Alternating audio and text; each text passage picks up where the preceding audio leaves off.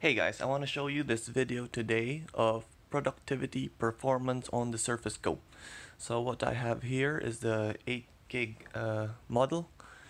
It is out of S mode as I have installed several apps outside of the Windows Store. So for a fresh start, we'll do a restart really quickly. I'll fast forward this part.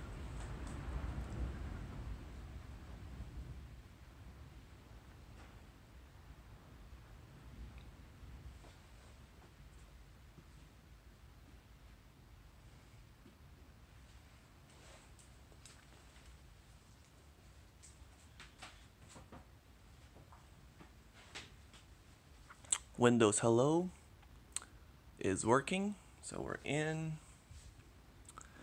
It's booting up. Let me connect to Wi-Fi. There we go. Now that we're connected to Wi-Fi, we'll open the apps one by one. So starting with Edge, I have 6 tabs open for Edge and 6 for Chrome. Both the same website, so we'll see scrolling performance and startup performance. As you can see, it has loaded the web pages very quickly. So we're now going through several tabs, different websites. Now we'll fire up Chrome. While that's happening, I'll put this onto the side here. Chrome on the other side. So it's loading The Verge, a very image-heavy website. You'll see Chrome is not loading as fast as Edge did. I'd like to point out that my Google Chrome here is a fresh install without a sign-in. So let me open the other tabs.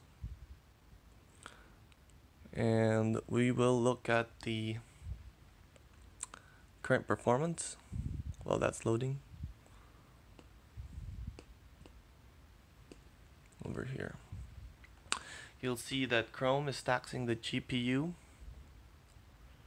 But now that it's loaded, all the websites are loading at the same time.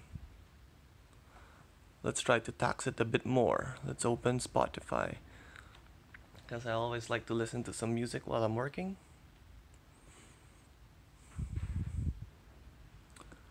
You'll see that we're taxing the memory a lot. Not the memory, sorry, the CPU. If you go back to Edge, you'll see that, okay, it's scrolling pretty smoothly here. Over on Chrome, I believe there are some dropped frames. It's not as smooth, but really day to day this is not that noticeable. As you can see, the other web pages here are loading. So while that's loading, let's try to scroll on it. It's a bit laggy, but as you can see, we're trying to load a lot here.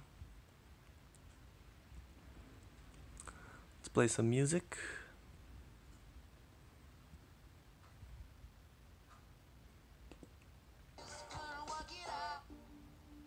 There we go.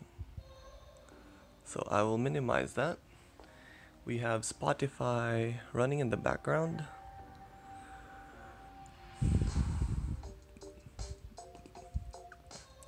The other web pages have started to load in. So you'll really see the difference between Edge and Chrome here. I know I opened Edge first, but there's a big difference with Chrome.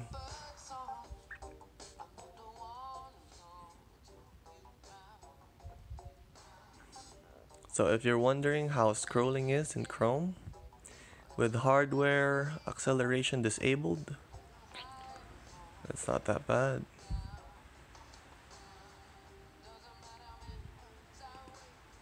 Definitely a bit jankier than Edge here. So now we've loaded all of the pages, and you see here that it keeps everything in memory. YouTube's loaded as well. So now that they've both loaded, we will try to open the same tab on both. So same link here. Let's see which one loads it first. So all the web pages have loaded.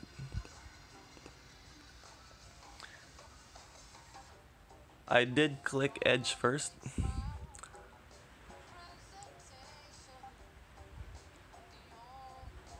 As you can see. Okay, for me, honestly, this is acceptable performance. I have two browsers running side by side. Spotify playing music. Let's load Netflix.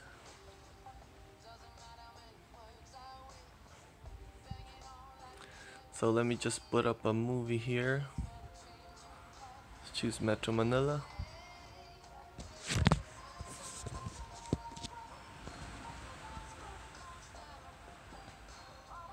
Apologies. Okay, so let's load that up. At least you have an idea of how long these things take when you're on your Surface Go. The movie is playing, so I'll just put that in the background here. You'll see all the apps that we have open. We'll go back to Edge.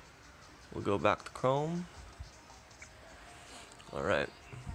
So let's try normal browsing with Chrome.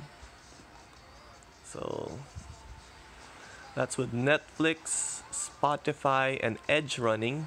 And I have at least 12 tabs open with several websites. Let's try to load this. And okay, you tell me if that's bad. But for me, honestly, on a device that's as small as this, as portable as this, I think that's an acceptable trade-off. We've been taxing the CPU, and now with Netflix running, the RAM as well. But I have to say, I am pretty impressed. So after this fresh install of Chrome, I might sign in with all of my extensions. We'll see how much that bogs down the system. Okay, it just started raining outside. But hopefully this gave you a very quick impression of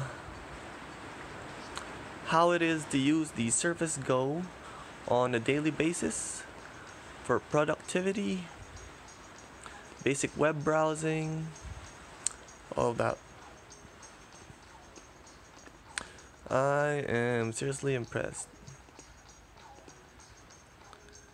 I mean, this is pretty good performance here, even for Chrome.